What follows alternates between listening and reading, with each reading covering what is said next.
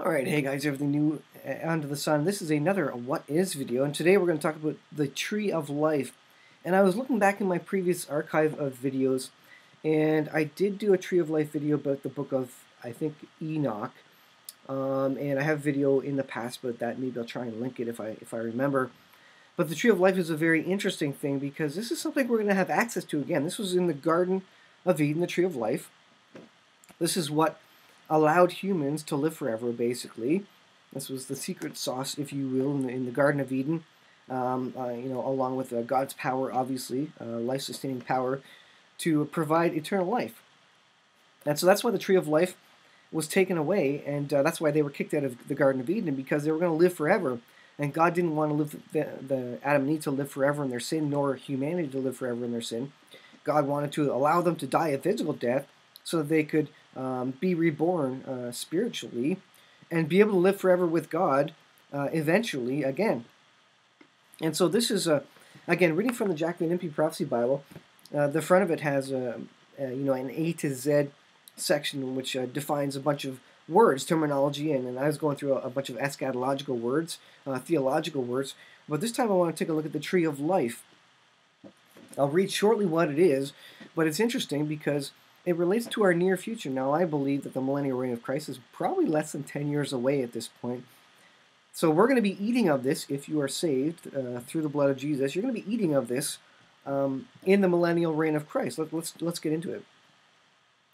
The Tree of Life bears 12 manner of fruits and produces them monthly. So every single month, a new produce of fruits is hanging on the tree for you to eat, basically. When Adam and Eve sinned by partaking of the tree of the knowledge of good and evil, Genesis 2:17, God drove them out of the Garden of Eden to keep them from eating the fruit of the tree of life, lest they would eat and live eternally in their sinful state. So God removed that so that they didn't live eternally in their sinful state. The tree of life will appear again in the holy city and I guess it does need to be separated from the regular mortals. We will return in the millennial reign of Christ as immortals, those who are saved by the blood of the Lamb. So it has to be kept from them because he doesn't want them to have eternal life yet until they recognize Jesus Christ as their Savior. But the tree of life will be provided, at least in the millennial reign of Christ, within the holy city. It says, appear again in the holy city. Revelation 22:2 speaks of that.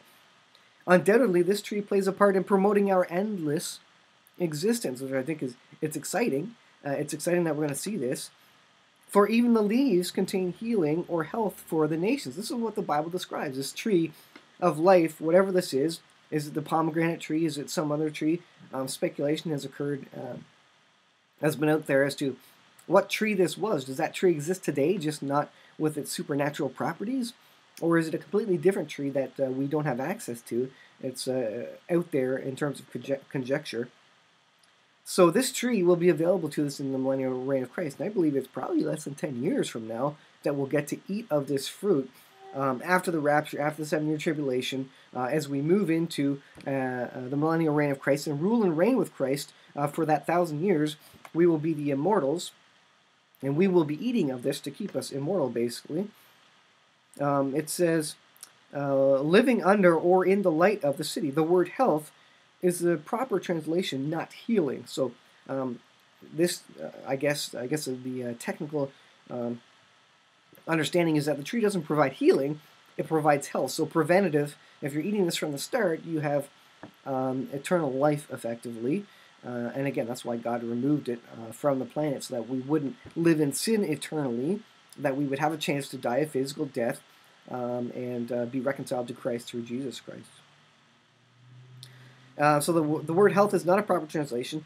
Since there is no sorrow, sickness, or pain, healing is unnecessary in heaven or in the millennial reign of Christ in the holy city. So I think it's fascinating. And I thought I did videos about this before, but the fact that we're going to get to eat of the tree of life. Not only that, we will probably get to see the tree of the knowledge of good and evil, I don't know how it's going to be separated, but it's going to be interesting that we're going to have at least access to the tree of life in the millennial reign of Christ. This is going to be what keeps us immortal, I guess, and in that day and age. I don't know 100%, but this is what the speculation is currently, the current understanding of it anyways. And so we will be returned to a state, to a eternal existence as it was in the Garden of Eden. And all the people of the world will live in peace and security in the millennial reign of Christ, yet they will still reject God. But those immortals, you and I, who are saved by the blood of Christ right now, who get there and rule and reign with Christ, will get to eat of this tree and live forever in the restored earth, where it's perfect and people have no reason to complain, and they have no excuse not to recognize God as Creator, as the Messiah, as the life giver. They have no excuse. And so it's going to be a fabulous place for those who recognize that God did create all this, but those who don't will still reject Him, and that's going to be wrapped up at the end of the 1,000 years, of course, with the great and final judgment.